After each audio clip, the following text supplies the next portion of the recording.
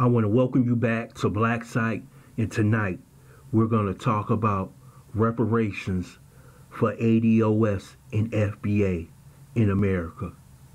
The only apology I will accept from white people is reparations.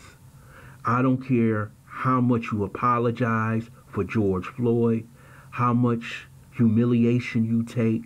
I don't care how many politicians pray for George Floyd. The only acceptance, the only thing that's acceptable is cutting a check to Black America. All of a sudden, after George Floyd took a knee to his neck and died on the streets of America, all of a sudden, white people feel the pain of 400 years that we have been suffering. If you feel that much pain, I want to tell every white person who's on the streets of America protesting, go home. Go home, call every politician that you have in Congress. There's 435 in the House. We need 219 to pass reparations.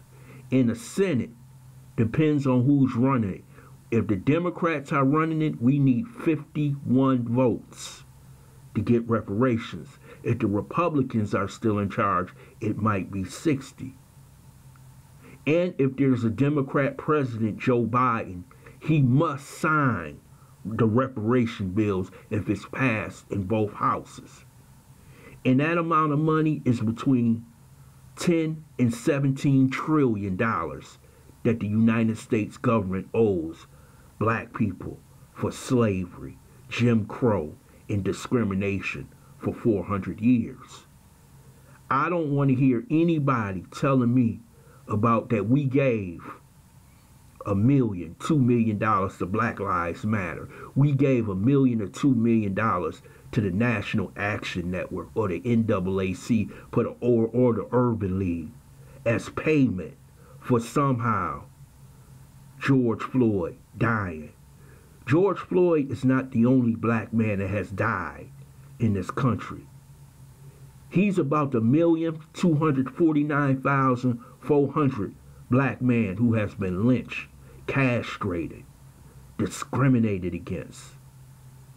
And now all of a sudden you feel our pain. Or just maybe you just feel our pain because it's election year. Or maybe you just feel our pain because you're scared that we may not spend our dollars with your corporation, since Black people are the ninth largest buying person in America, in the world, excuse me. See, you have to put down a marker today and say, I could care less about defunding the police department, dismantling the police department.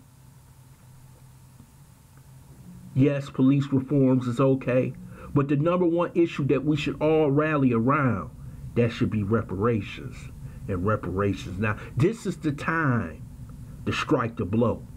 And let's see where these politicians truly stand when it comes to supporting the Black community. See, it's easy to support the Black community when you're not putting tangibles and you're not putting money on the table. See, they will always have their buck dancing politicians protecting them. And I want to say something about Shaun King, a person I didn't care much for, but he said something profound on Twitter. They're always telling us to vote, and we did vote.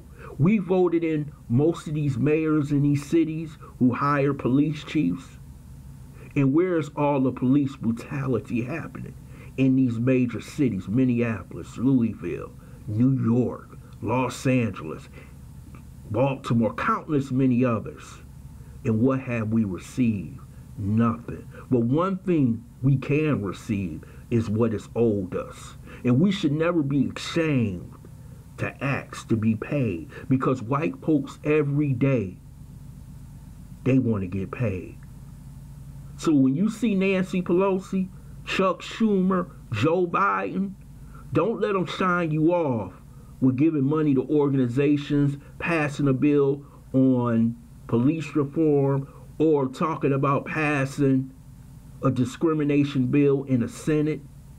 Don't let them pass that off. The only bill that is true to the game is that reparation bill. And don't you ever, ever forget it. I want to thank you for listening to Black Site. I hope you subscribe to this channel, smash that like button, and share this video.